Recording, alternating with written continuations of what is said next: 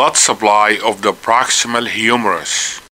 The axillary artery gives the anterior humeral circumflex artery, which anastomose with the posterior humeral circumflex artery.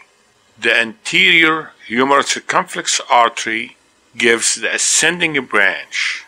The ascending branch runs a few millimeters posterior, lateral, and parallel to the biceps tendon and the bicipital groove. The arcuate artery is the terminal branch of the ascending branch of the anterior circumflex artery. The arcuate artery gives the majority of blood supply to the humeral head. The arcuate artery is an end artery. Proximal humerus neck fracture can be anatomical neck fracture or surgical neck fractures. Anatomical neck fracture equal to the articular piece fracture. This fracture could interrupt the blood supply and could lead to avascular necrosis of the humeral head. Fractures of the surgical neck of the humerus usually have adequate blood supply with a relatively low incidence of avascular necrosis.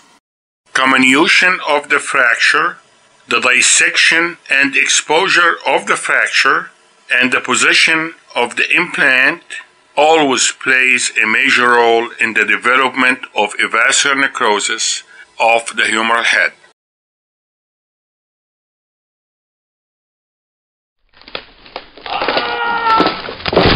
Ouch.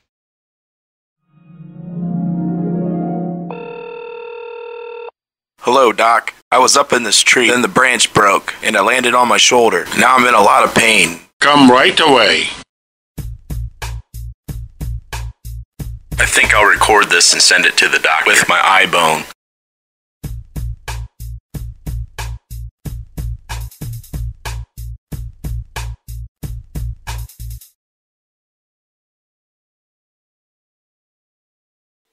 All my videos and this video is for educational purposes only.